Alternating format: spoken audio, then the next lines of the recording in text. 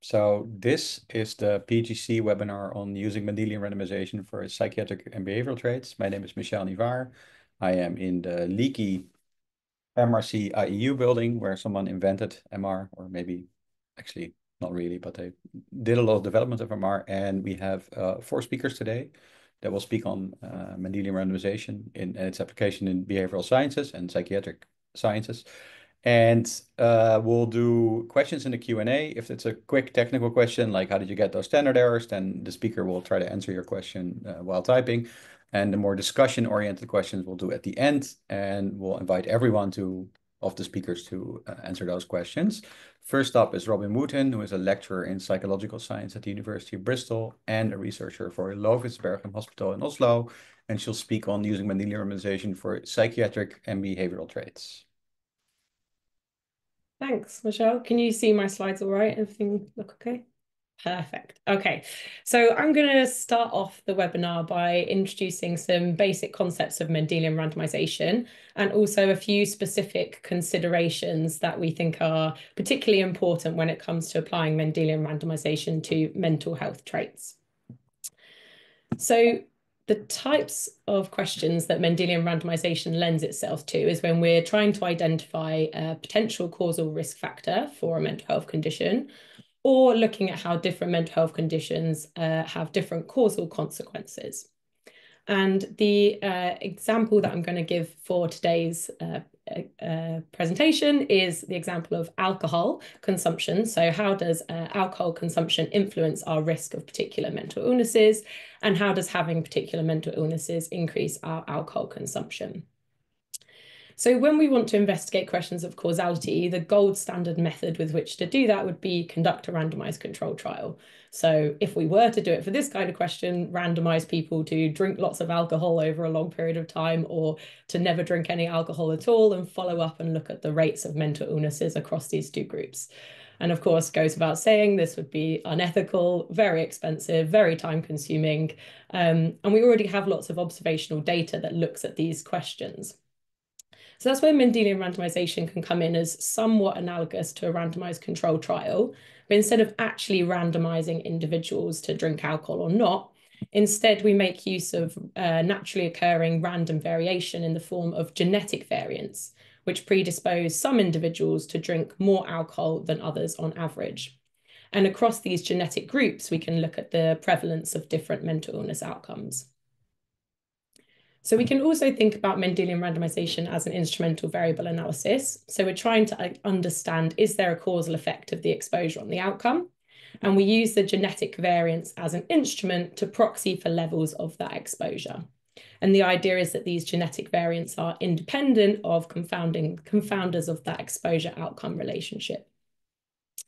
So if the assumptions are satisfied, which I'll say a bit more about in a moment, then we can, by the method of Mendelian randomization, reduce bias from residual confounding because these genetic variants are randomized at conception, so they're inherited independently of the confounders of the exposure outcome relationship.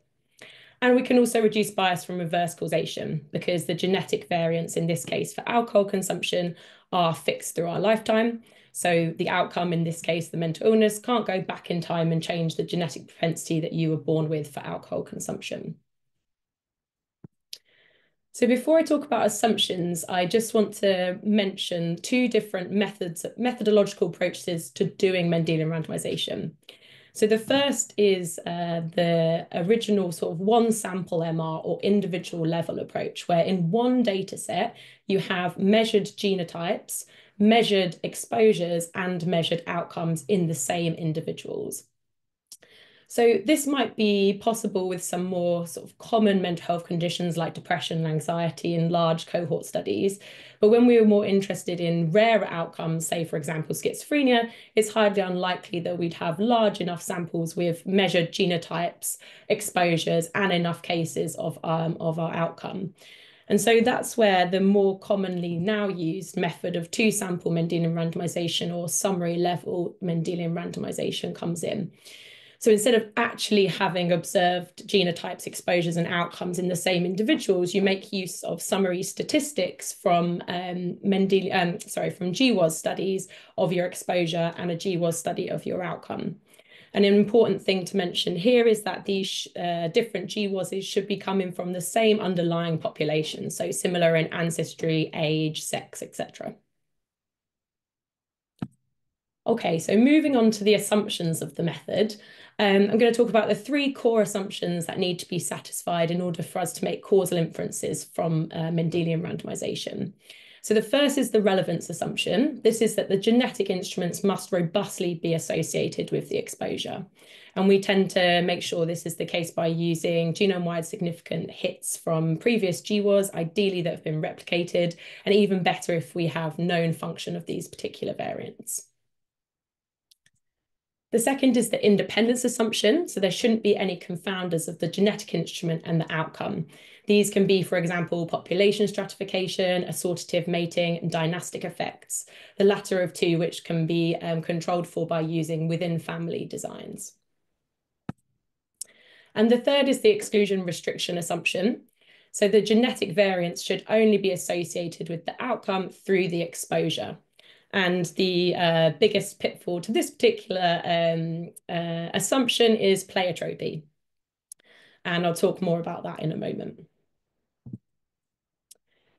Okay, so for the rest of the talk, I wanted to focus on a few different considerations that I think are particularly important when applying Mendelian randomization to mental health traits. They are not specific to mental health traits. I think most of these apply to complex traits generally. But yeah, I think they're important to consider in these types of applications. I'm just going to pick out 4 to talk about in this presentation, but we did write this perspective piece for molecular psychiatry a few years back, where we talked about these and many more other pitfalls of applying Mendelian randomization to psychiatry, if anybody is interested. So first of all, I think the biggest thorn in the side of Mendelian randomization, pleiotropy. So I'm going to think about it in a couple of different contexts. So first of all, if we have a variant of known function, then the potential for pleiotropy is definitely reduced. So let's take, for example, if we were doing a Mendelian randomization of alcohol consumption, and we take this particular SNP from the ADH1B gene, which codes for the alcohol dehydrogenase 1B enzyme. And this converts ethanol to acetaldehyde very quickly if you have this particular genetic variant, quicker than the body can break it down into acetic acid. And the accumulation of acetaldehyde is toxic to the body, so you get a flush reaction and feeling really sick.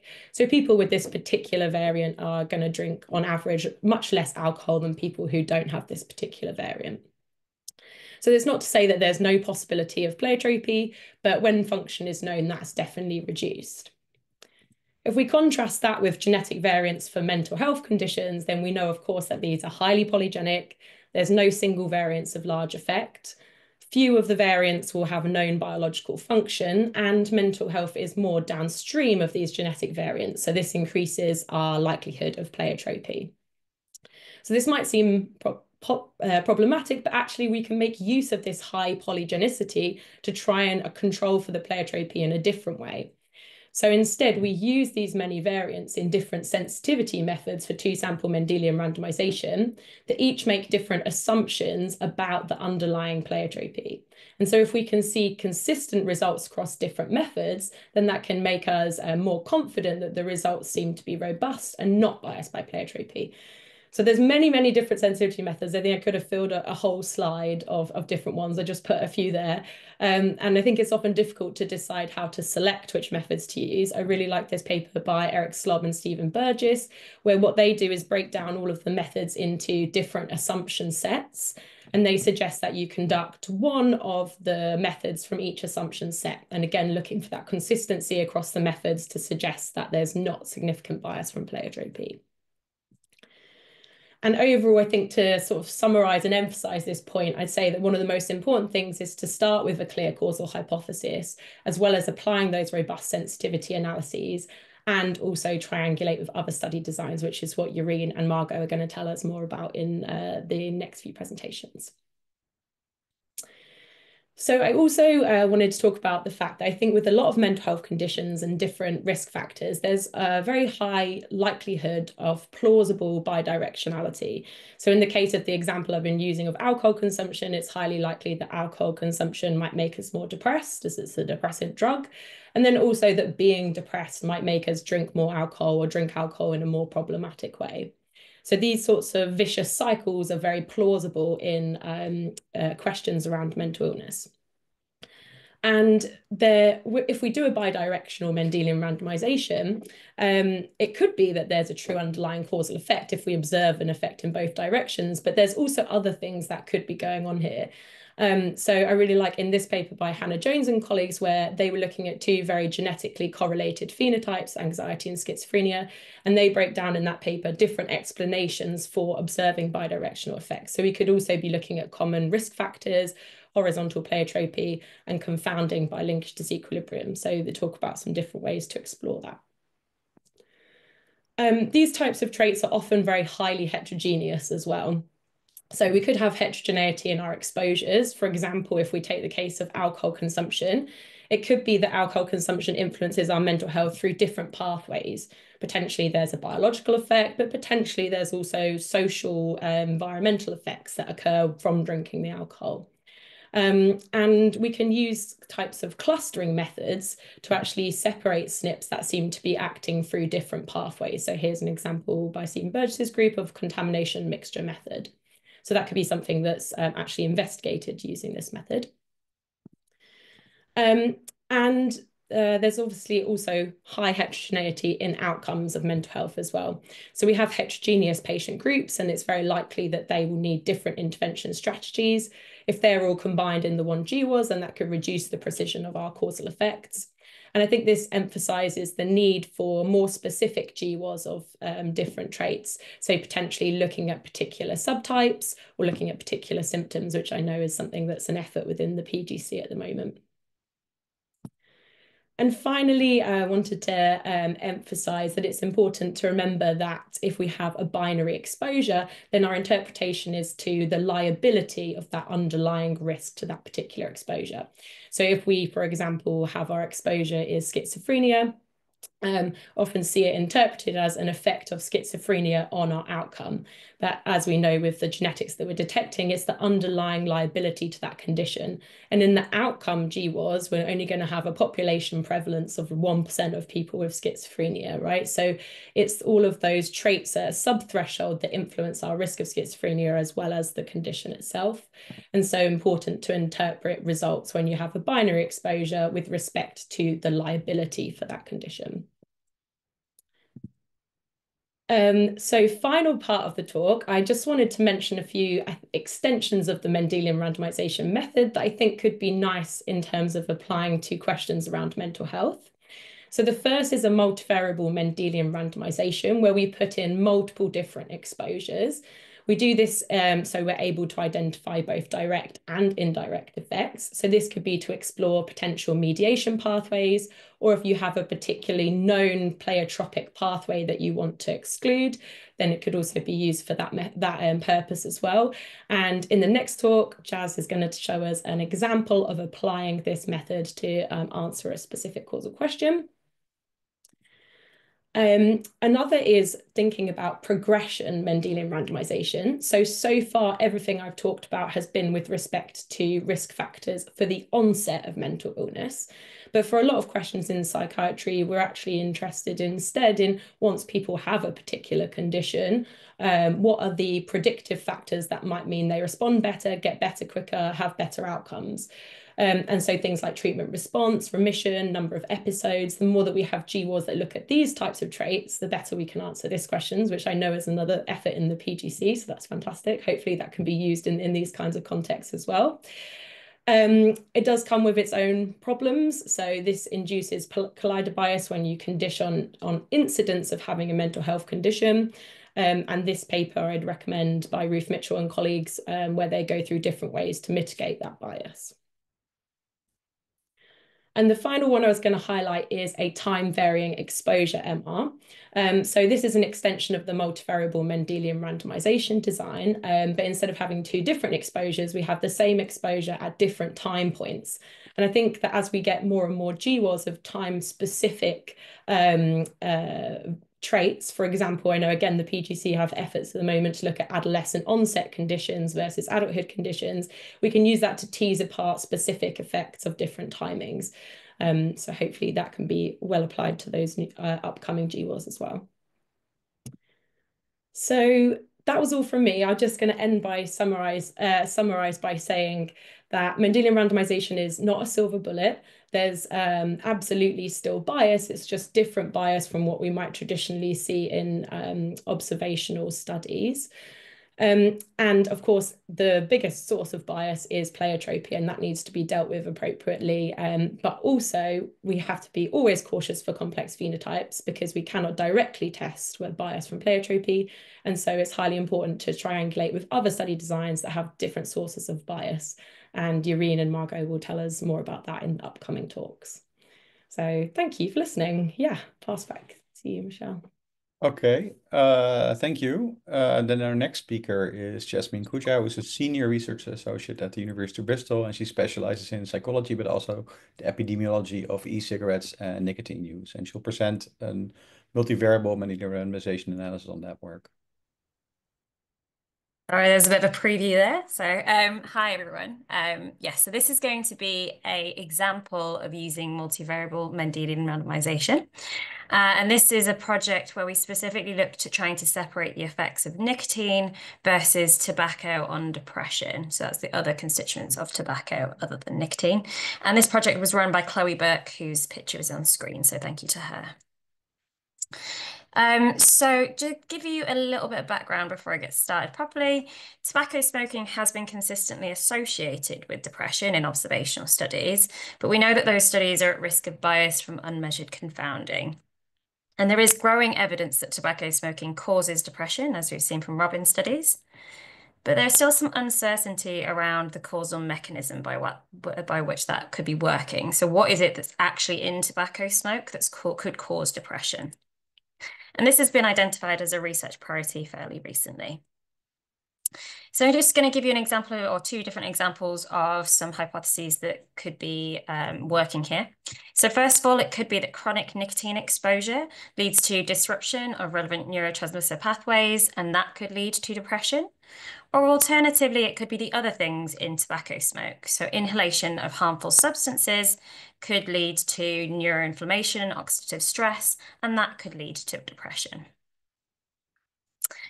And we'd like to run a randomized control trial here, but we know it would be unethical and impractical because we would have to expose non-smokers unnecessarily to nicotine, knowing that it could harm them. And Mendelian randomization would be a useful tool to explore the role of nicotine, but there currently aren't any available GWAS of nicotine exposure that hasn't been conducted just among people who smoke, so it's confounded by smoking there too. And that's where multivariable MR can come in, because that can be used to tease apart the direct effects when two or more exposures are correlated, like in the case with nicotine and tobacco exposure. And I have previously done this in another published study where we looked at the effects of nicotine versus the other constituents of tobacco smoke on physical health outcomes. And after publishing this, one of my colleagues came to me and said, well, why don't we use this model to look at a psychiatric outcome? Let's look at depression, which we have done. And in doing this original model, we did work out which kind of nicotine measure might be most useful here, or what we could use to study this question. And we found that the best measure that we could use was the nicotine metabolite ratio, which is a measure of how quickly a person metabolizes nicotine and causally impacts the amount of nicotine in a person's body, given a set amount of nicotine exposure. So if we imagine we have two people, a first person, person A, who has a higher nicotine metabolite ratio, they will have less circulating nicotine in their body than someone who has a lower nicotine metabolite ratio, given the same level of nicotine exposure. And that is an important sentence there, because person A, who has the higher nicotine metabolite ratio, as well as clearing nicotine more quickly, they'll also probably likely smoke more because they've cleared the nicotine so quickly that they're no longer feeling the effects of nicotine and therefore want another hit. And so when we look at just your standard Mendelian randomization study, if we looked at an NMR as the exposure, we wouldn't really be sure what we were measuring here, whether it's increased nicotine or decreased nicotine due to them smoking more or to them metabolizing the nicotine from their body quicker. So that's where the multivariable MR comes in. And here we can almost fix the amount of nicotine exposure that someone is having in our model because we include the amount of cigarettes per day they're smoking or a genetic proxy for that into the model. So we're teasing apart the nicotine element from the NMR and then also looking at the other constituents of tobacco smoke using the CPD measure. And to do this, we use summary-level genome-wide association data, and we restricted our analyses to people of European ancestry. For their exposures, we used cigarettes per day from the GScan GWAS, in which there were 55 independent or conditionally independent SNPs that they found associated with cigarettes per day. And we also used Buchwald's GWAS of NMR, which found 7 conditionally independent SNPs. For our outcome, we used UK Biobank and looked at the major depressive disorder diagnosis in there. And we separated our analyses into people who have ever smoked versus never smoked. And the reason for this is that our exposure is restricted to people who have smoked, and we need to make sure that we're representing the same underlying population. And it's only relevant among people who smoke as well. But we also looked at never smokers, and the reason for that is to do some sort of negative control analysis because we're not expecting there to be any associations or any causal links there.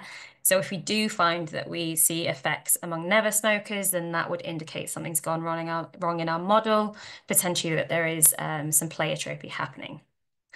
And before I move on to interpreting, showing you the results, just a quick note on how to interpret them. So as I mentioned, higher nicotine metabolite ratio does equal lower nicotine exposure, but that is only for people when we fix the amount of nicotine they're receiving.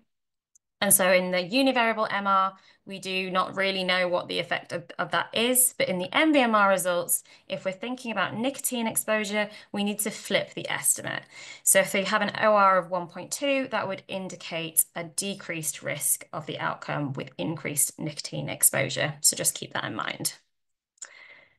So to summarize the evidence that we found, we had weak evidence, or quite weak evidence, for an independent effect of NMR on major depressive disorder, and stronger evidence for an independent effect of cigarettes per day on MDD. With pleiotropy, there was no clear evidence for an effect when we ran this among our never smokers, and our results were consistent across the different MR sensitivity analyses that we used, including EGR.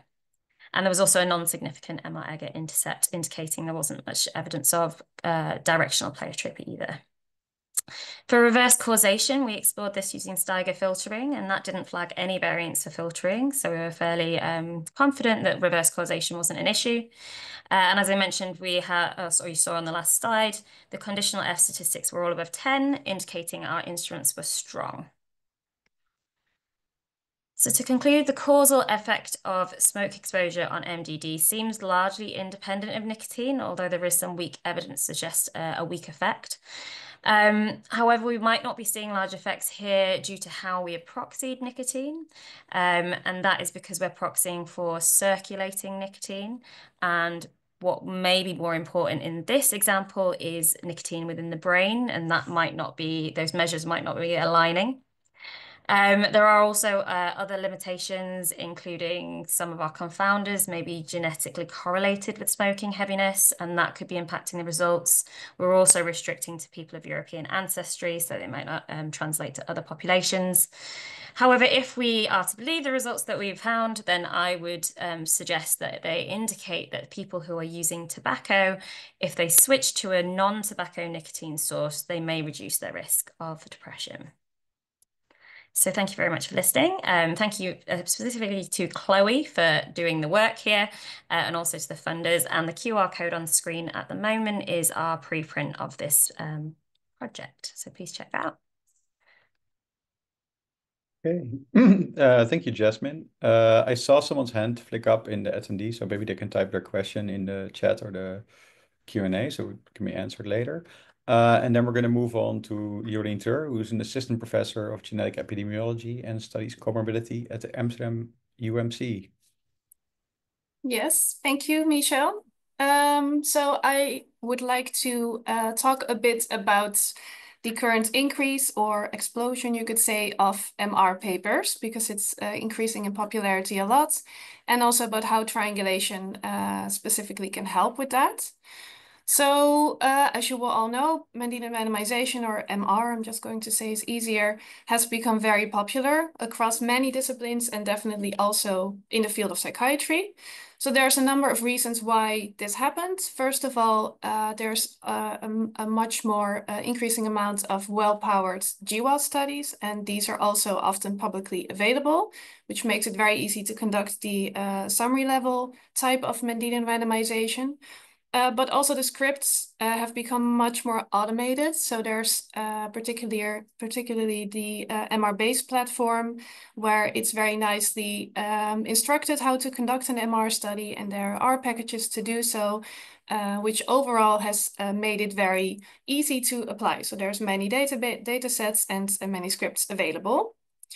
So just how popular is MR? So instead of showing you this PubMed search with increasing terms of triangulation or of Mendelian randomization, sorry, I'm going to show you another study that we're working on, which is taking this GWAS study as a starting point. So this was published in 2019, and it was the first well-powered, very large GWAS of tobacco and alcohol use. And we were wondering how the summary statistics of this GWAS have been used so far. So if people take the summary statistics of this particular GWAS, what do they do with it? And we decided to do something we coined a GWAS impact analysis. So this is work of Mo, who's a PhD student in my team. And in this figure, we can see on the upper left corner the paper itself. So it's Liu et al. From 2019. And then we can see all of the papers that's referenced the Liu et al. GWAS paper. And also how those refer to one another. But for this talk in particularly is interesting how they use the summary data. And you can see in the different colors on the top right corner what the methods were. And you can see already that there's a lot of light blue. So that's the MR analysis that have been conducted with the summary data.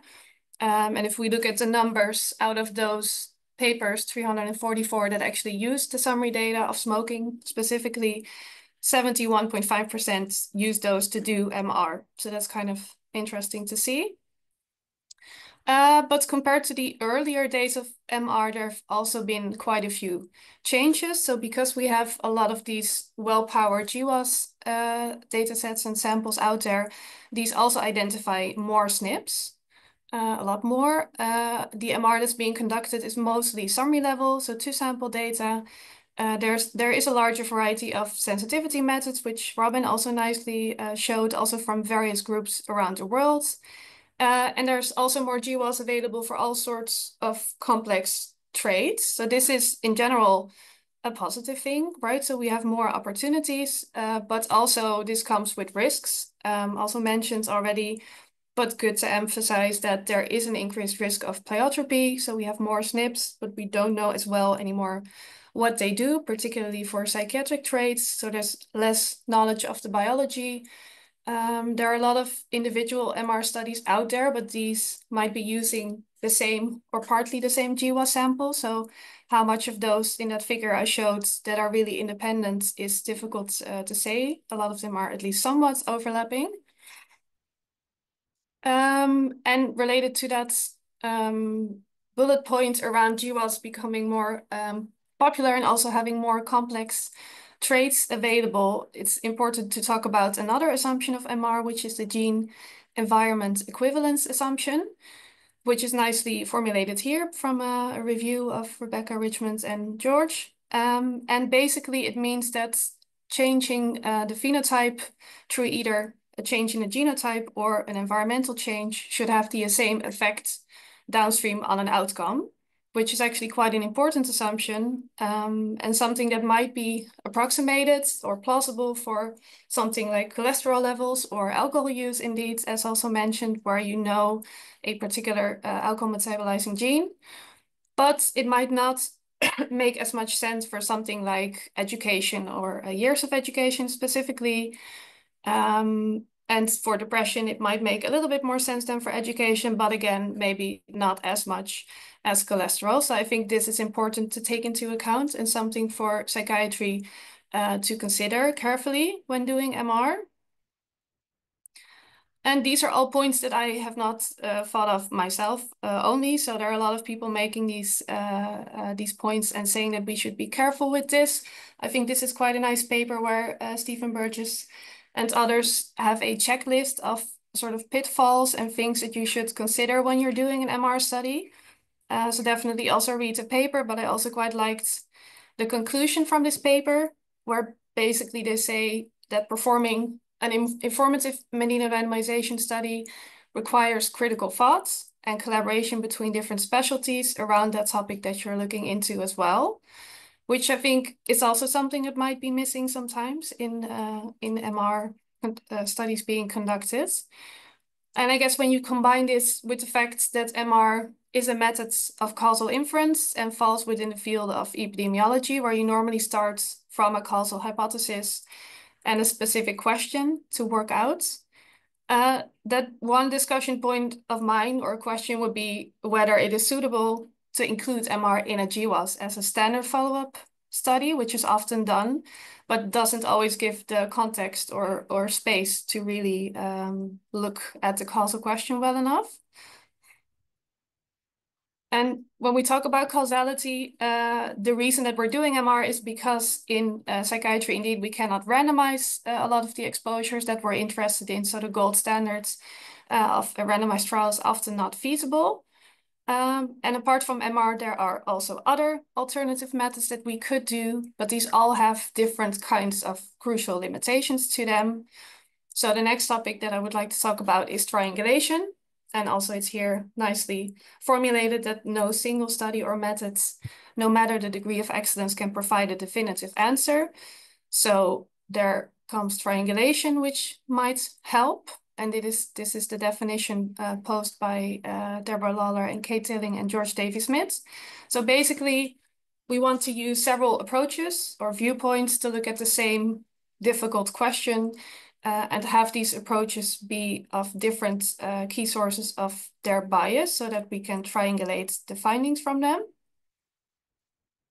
And this idea is not necessarily a very new idea. So for example, it's also in the Bradford-Hill criteria of causality that a finding should replicate also in different contexts. And in a systematic review, for example, you might combine evidence that is replicated across samples or across studies. But what makes triangulation different from that is that, first of all, it combines different types of approaches. So it's not the same as a meta-analysis as the same, which includes the same types of approaches. It is or should be a deliberate choice of approaches that complement one another or that somehow decrease some of the bias by choosing them together. And ideally, it would be a prospective process. So it is not about post hoc combining different lines of evidence. It can also be, but in essence, it should more be a prospective process where you have your causal question and you choose your methods and then you apply them and interpret them together as well. And there are different ways that approaches that are combined in triangulation studies could vary or could be different. So first of all, in the methods applied, so these are just examples that I'm not going to go into too much detail on, but just to highlight a few. So this is a nice example where they wanted to know whether in utero exposure to antidepressant medication causes offspring ADHD. And they did a regular analysis controlling for confounders, a negative control analysis where they used the association in the fathers who used antidepressant use versus the mothers. So that, of course, for the fathers, there is no plausible pathway. Sibling control analysis to correct for familial confounding, and a former user analysis to compare mothers who previously took antidepressants but not during pregnancy to look or correct for genetic confounding. So these are really different methodological ways of looking at the same question. And then if a finding would be consistent across these four methods, that would be a lot stronger evidence.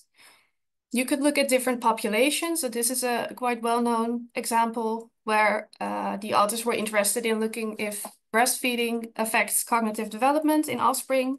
And because socioeconomic position is a very big confounder here, they looked in two different populations. One in the UK, where breastfeeding is associated with a higher socioeconomic position, and one in Brazil, where it is associated with a lower socioeconomic position. And then again, if you would find an association between breastfeeding and cognition in the offspring, then it would be much stronger evidence if that association is there in both populations. And then finally, people could also use the measuring of the variables as a way to triangulate in different ways. But this example, I think, is quite nice, where they look at, again, fetal exposure to alcohol in this case, and ADHD risk in offspring, and see whether there is a link if it is measured by the mother as well as by the teacher, because the measurements by the mother might also be biased and potentially genetically confounded in some way.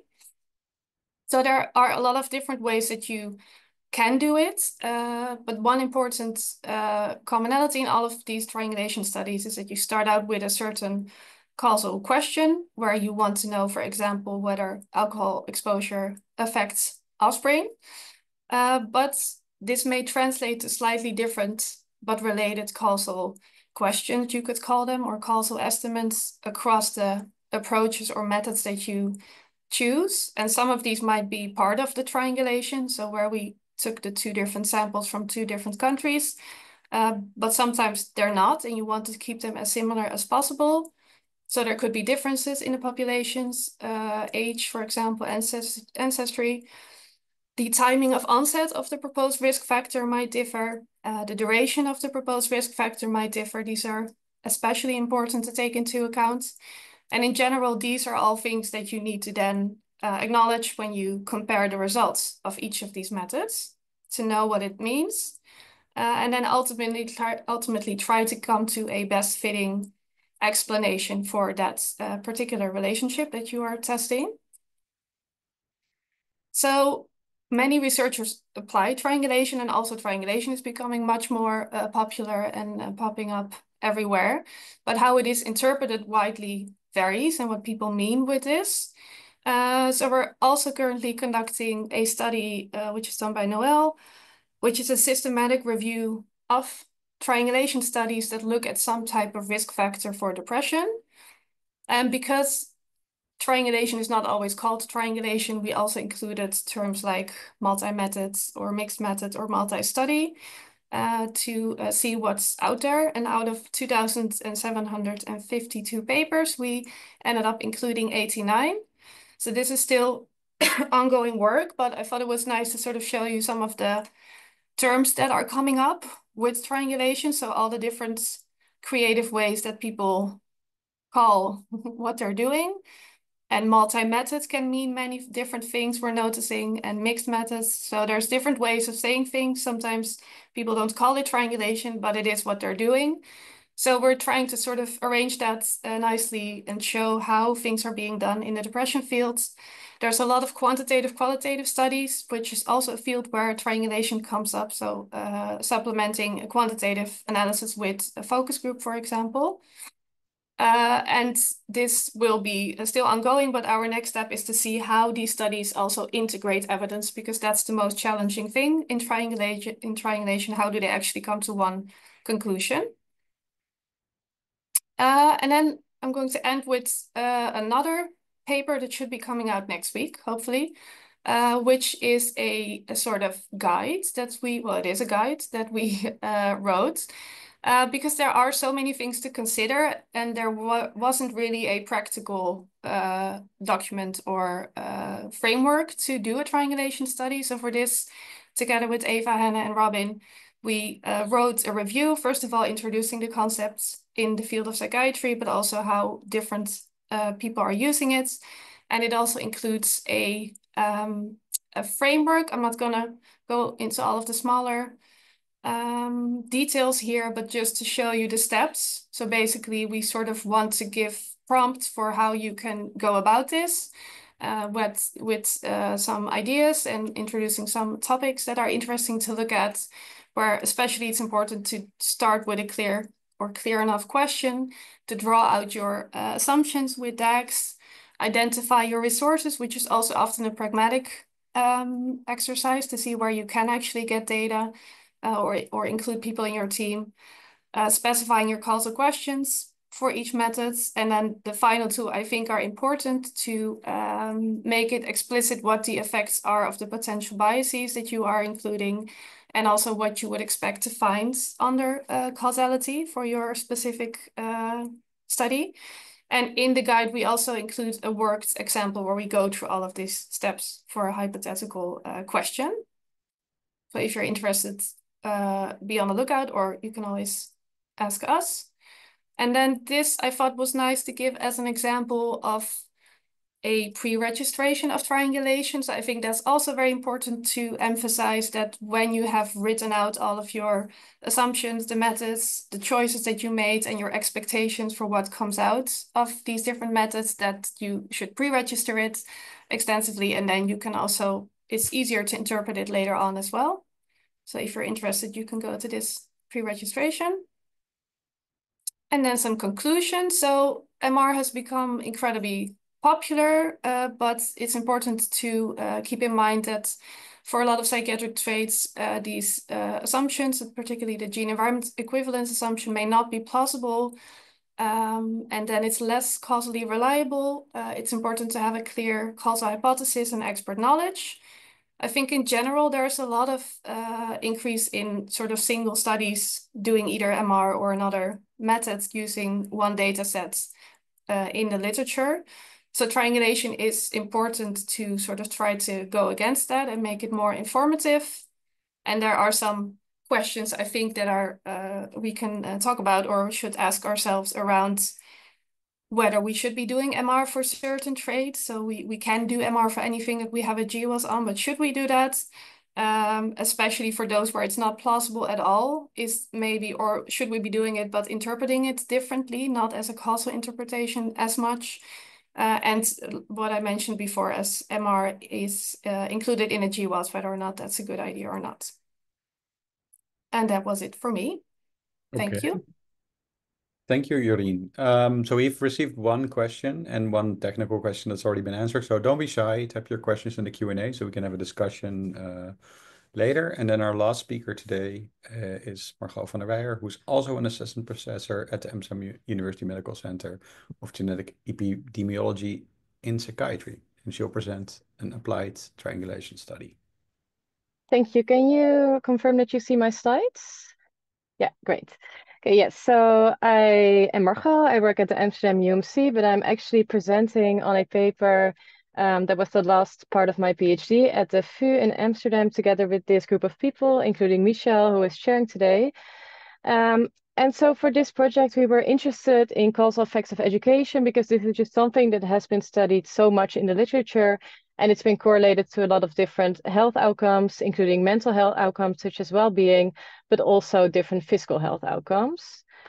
But as you all know, once we find a correlation between education and a health outcome, we can't really be sure whether education is causally influencing these outcomes, whether these outcomes may actually be causally influencing education, or whether there's some confounders influencing the exposure outcome association, in that there's actually no causal association at all. And so for this project, we were interested specifically in the causal effects of educational duration on a set of different health outcomes. And so the exposure in this case is age at which people completed full-time education, so educational duration, how long people go to school. And we looked at a range of different outcomes, which were mostly mental health outcomes, well-being split in several life domains. So for instance, family satisfaction or friendship satisfaction, more psychiatric traits such as depression, anxiety, and bipolar disorder, but also cardiovascular problems as a physical health outcome. And then additionally, we also included some negative and positive controls, because as you'll see, we'll do a triangulation study. So we do several different analyses, but then we also include these negative controls, which education shouldn't plausibly causally influence, but perhaps if there's something like confounding from family SES, that it will pop up, but also positive controls like income categories, which education should causally be influencing. So I have 4 methods to explain you in a very short amount of time, so I'll just go through them very quickly. But as I said, the paper is online, so you can read it or ask me questions if things are unclear. So the first one is that we looked at a raising of school leaving age reform in England and Wales. So in 1972, the minimum school leaving age was increased from 15 to 16. And so people that were not part of this reform but attended school before the reform, they could leave school at age 15. And people who were at school after this reform, they could leave school only from the age of 16. And so we looked at a subset of UK Biobank participants that were sort of born around this window. So either they were just unaffected by the reform and could leave school at age 15, or they were just affected by the reform and they could leave school at age 16. And similar to MR, we use a binary part of reform indicator as an instrumental variable to predict educational duration. And in this case, we predicted whether people stayed in school after the age of 15 or not, or 16. And then we use this as an instrumental variable, very similar to MR, but just instead of a genetic instrument, we use this reform. Then, I'm sorry for this slide, but I'll walk you through it. Then we also used a sibling control design, and this is where we looked at a subset of UK Biobank participants who were biological siblings, who we assume grow up in the same household. And then within each family, for each sibship, we calculate their mean educational duration. And also for each sibling within that family, we calculate their deviation from the mean. And so we assume that this mean education is sort of confounded by things like shared familial environment and partly by shared genetics. And this deviation from the mean is unconfounded by shared environment. And we use both to predict these different health outcomes. Then we used a Mendelian randomization, of course, and I'm not going to explain it again because we've heard a lot about it already. But the only thing I'll say is that we use a genetic instrument based on an educational attainment, GWAS by Lee et al. As our instrument, and that this was sufficiently powered. And I forgot to mention, but in the case of the educational reform, we also saw that there was sufficient instrument strength. And then the last analysis was a sort of special form of MR, which is within family MR, in this case, Mendelian randomization in sibships, which functions the same as usual MR, but now as genetic instrument, we take the sibling difference on the genetic instrument, with which we predict the sibling difference in educational duration. And this is thought to have the same benefits as usual MR, but it also controls for things that are shared between siblings, such as population stratification and assortative mating between parents. So what does this look like in terms of the sample? So we use UK Biobank data, but and we want the sample to be as homogeneous as possible so that we don't so that it can't be the case that differences in results between analyses are because of a difference in sample, but we do use subsets of the data. For instance, for sibling analyses, we use a subset of siblings in UK Biobank, and for the reform analyses, we use a subset that is born around this reform. A slide with a lot of information might be nice to look back at later, but I think the most important point is that we use 4 different methods. They all have different biases, assumptions, and by comparing the results across these methods, we get a better idea of potential causality. So for instance, if we find a significant result or a significant effect in the sibling control analysis, but not in MR, then perhaps this difference can be explained by the fact that the sibling analyses do not control for reverse causation, but Mendelian randomization does. And then one important thing to note is that we knew that for within family MR, we had much lower power because this is also just a much smaller sample than the normal MR. And so we pre-registered that if this was not a significant effect, but it was the same magnitude and direction as the other analysis, then we would sort of count this as being in line with the other evidence. So let's go through the results. I first have to give a brief note on the reform analyses. Here we see the effect of education on all these different outcomes, and the light green ones are the estimates where we include year of birth as a covariate, and the dark green ones is where we exclude year of birth as a covariate. We pre-registered including year of birth, and what we found is that actually when we did this, none of the results were significant, including most of the income categories, which is a bit worrisome because this is our positive control. And so when we reran using excluding year of birth as a covariate, we found results that maybe made a bit more sense. But this is just a brief note. In the coming slide, I'll show the pre-registered results, so including year of birth, so non-significant results, but this is something to keep in mind. Another slide with a lot of information, but here we again see the effects of education on all these different outcomes, and the different colors of the estimates reflect the different methods. And it's a bit difficult to see, so I'll just summarize. I think our most consistent findings are actually null findings. So things like happiness, anxiety, and bipolar disorder. In none of the analysis we found evidence for causal effect. So I think we can be pretty sure that there's no causal effect there. Then there were a few associations that were only significant in Mendelian randomization and in none of the others, which includes things like depression and cardiovascular disease. So these are some things I would be a bit skeptical about. And then there is two associations, those with financial satisfaction and neuroticism, where there was a significant effect in Mendelian randomization and in the sibling control analyses. And additionally, we find a similar direction of effect and magnitude of effect within family MR. And so it's a bit difficult to interpret because of this sort of caveat we had in the reform analyses. But I think these are the findings for which there's most evidence for a causal effect. So what are sort of the take-home messages here?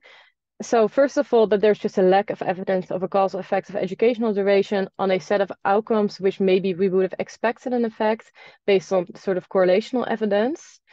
Then we do find some evidence of an effect of educational duration on neuroticism and financial satisfaction. And as you saw, there's also these few things that only popped up in MR. And I think this sort of highlights how difficult it is to interpret these results when you look at the methods in isolation. And especially, as Jorien already said, traits like educational attainment or duration are maybe a bit tricky for Mendelian randomization because there's not really a clear path going from these genetic variants to the trait that we're interested in. And so I would say triangulation is always a good idea, but especially if you're going to do Mendelian randomization for traits where it's just not so clear whether it's doing what it's supposed to do, then perhaps you should triangulate. So thank you for listening to all this information in a very brief time. But of course, if you have questions, ask me or read the paper. Okay. Thank you, Margot. There is one question, but it's an interesting one, so I'd like to slightly reformulate it and then just go past all of you. And some anonymous attendee says that in these days it seems MR is being applied thoughtlessly a lot, and without consideration for hypothesis biases, etc. And then says your cautions and comments are important to put out clearly for editors, reviewers, as well as readers. I'd like to slightly reformulate that. Like we have to wade through a lot of MR studies, whether we are editors or readers or interested in this specific subfield, is how do you guys go about determining whether sort of MR study you're reading is good? So what are the things you like screen for? What are the things because we can't read them all, right? You have to make quick decisions sometimes. What do you guys, and we'll just go in the order of the talks, just because otherwise everyone's talking time. What's your sort of screening criteria when you sort of filter the literature? Yeah, I agree with you. We're receiving lots and lots of invitations to review, and it can be really tricky. We actually have written down some sort of criteria that we sometimes send back to particular papers when we're saying why we don't review a particular paper, because I was rejecting a lot of papers and feeling like actually that's probably not very helpful for editors to understand why we're saying no to things. For me, it comes down to, is there a clear causal question? Does it make sense from the body of literature why you'd be exploring this? And is it instrumented well? And another thing I tend to look for is, I guess you'd say, like a sort of a healthy skepticism. So is there a good attempt to kind of falsify what you're finding as well? One thing that we haven't touched upon too much, but Jazz mentioned, was having negative controls, like where possible, have people made efforts like that to try and almost disprove the causality that they found, rather than, I guess what you feel from a lot of them is that people have maybe run lots of things on MR base. This has popped up. They don't really know why it's popped up and written a paper on it. Yeah, maybe that's just me having too much skepticism. I don't know. So yeah, looking for a healthy skepticism. And of course, I guess a point that completely echoes what Jorien and Margot have been saying, if there's other methods included in a triangulation design, then for me, those are the papers that I would absolutely, pick out to review out of all of them that I think are going to be the most well conducted. Yeah, I'll pass. Anyone else want to add to? Yeah. I was just going to agree with you exactly. I tend to skim down to the limitations, and if there's not a good amount of limitations, they've not recognized the limit. Like, you need to know that they've considered what all the potential limitations could be in the research, and if they've not done that, I tend to not believe what what they're saying, because there is no perfect study, and Mendelian randomization is a very useful tool, but it's not necessarily going to give you the right answer if you're not taking all these things into consideration.